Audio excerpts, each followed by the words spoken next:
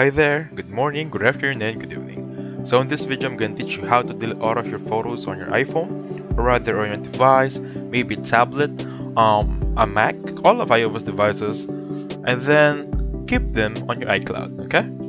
So the first thing I want you to do is, of course, hop into settings right here. Let me just go back to the landing page of settings, and this should be it. And now please make sure that you're on this landing page. You can see your name, you can see this icons right here. That makes sure that you're on the landing page of settings, okay? The first thing I want you to do, which I always do on all my videos, is hop on Generals tab right there and click on Software Update very quickly.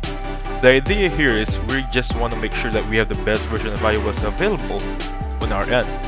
Reason is that Apple sometimes hinders processes, hinders features that aren't updated at the latest version they are giving you guys, or giving us guys. So I'm asking you to update this kindly and before proceeding on this tutorial, because sometimes, especially that involves iCloud, it differs from version to version of iOS. So as you can see, you're still checking for update, but I can assure you guys that I'm up to date. iOS is up to date on my end. If you're seeing a different a version pending, please make sure that you update it, okay?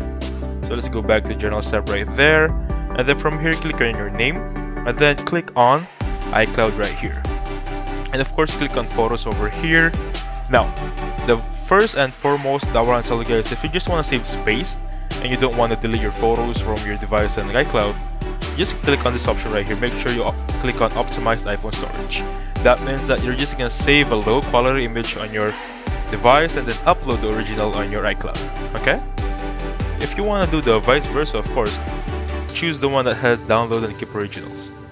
That way, both of your iCloud and device have the best resolution of your photos and videos. So let's get back to the main idea, how to delete all of your photos. Just click this toggle button. Simply untoggle sync this iPhone. So they're gonna ask us if we want to remove the iPhone or download photos and videos. If you click remove from iPhone, all of your videos will be unsynced from iCloud. So you can delete all of your photos on your device without removing anything from iCloud. Now if you want to sync it back again, just toggle it right back.